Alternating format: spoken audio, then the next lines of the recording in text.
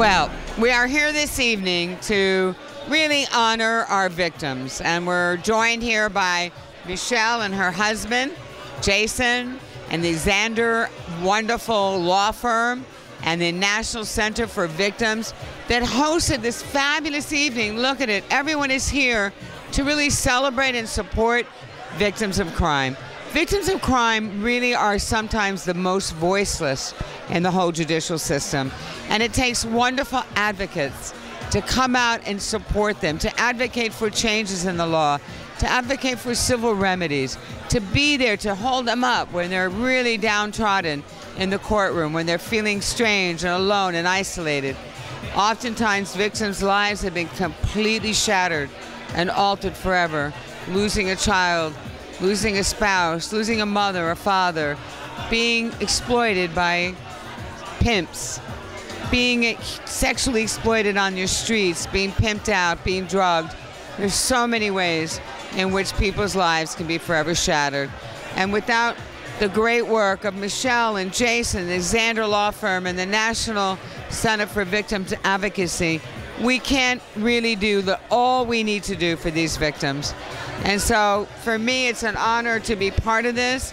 Michèle, I want to thank you so much for being here and doing this. Look at this incredible event that you put on. Very, very honored, very proud, and I'm very surprised because it's true that it's an issue like sometimes I feel the people doesn't know enough. And to raise that much people, that much money, that much attention for the cause is just amazing. And I really just want to keep doing that because I know that the victims need help.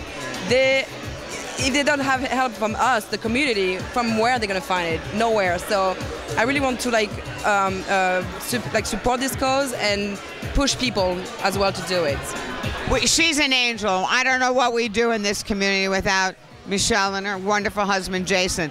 And let me just say two last things. One is we need to do something about helping victims of human trafficking. There are young girls in our community, in our schools, in our foster care system, on our streets. They're innocent. They start at 13 years old where they just lure them into this horrible, deep, dark, nasty, secret world. And they sexually exploit them. Human trafficking is a $32 billion a year industry. And at any given time in the world, there are 2.7 million victims. In Miami-Dade, right now, we have 300 cases. And there is no shelter for these girls. You can be up at 5 o'clock, 3 o'clock, 4 o'clock in the morning trying to rescue these young women, and there's not a shelter.